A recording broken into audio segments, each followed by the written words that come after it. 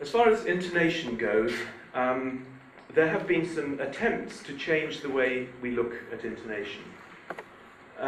Although most people are still trained on something that looks a bit like the O'Connor and Arnold system, many people have felt that a radically changed system of analysing intonation could be devised. I want to look briefly at two of them.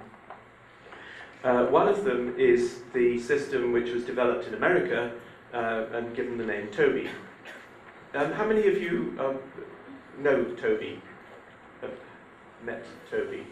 Okay, so I better not assume that, that you know what I'm talking about.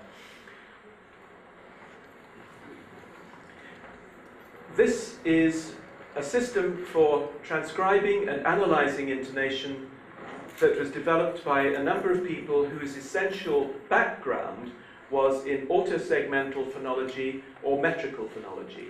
In other words, they were people concerned with a theoretical approach, not with a practical classroom-based approach. They were more concerned to integrate English prosody into the general framework of generative phonology. What they said was, we can take even complex movements of pitch and break them all down into two components, high and low. It has a simplicity that's immediately appealing. If I say no, that is made up of high and low. If I say no, that's made up of low and high. No, low, high, low. So far, so good. It's based on an idea that was developed for the analysis of tone languages in African languages. As you probably know, many languages of Africa are tone languages in a rather different way from Chinese. Very often, the tones that you find in African languages can be analysed simply in terms of two levels, high and low, although the way in which those are integrated into sequences is a very, very complex one. It's led to some of the rather mythical stories, you know, the talking drums idea, that for long-distance communication among African tribes, if you have two drums, one with a high sound and one with a low sound, a great deal of the meaning of a message can be transmitted over maybe 10 kilometers just by drumming the correct time pattern and the sequence of highs and lows. Quite complex messages can be transmitted in that way. So these phonologists said, we shouldn't be looking for falls and rises and mid-tones. We can account for everything in terms of just two elements, high tone and low tone. And once they got that idea off the ground, they said, how about English intonation? That's probably just high and low as well.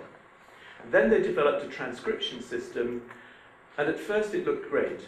And some of the philosophy in the development of this was something that I thought was wonderful. Every step along the way, they had meetings of everybody who was interested in this. The person who was most closely involved in this in the early days was Janet Pierre Humbert, but many other American phonologists joined in on this. They had regular meetings at which they agreed how particular, and they would listen to lots and lots of sentences and work out how the transcription would work.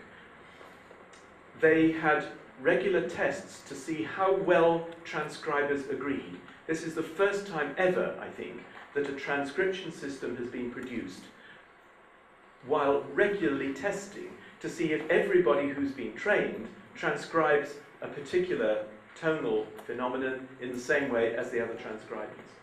And during the period that this was developed, a couple of times I went to America to take part in these as a sort of token representative of British English.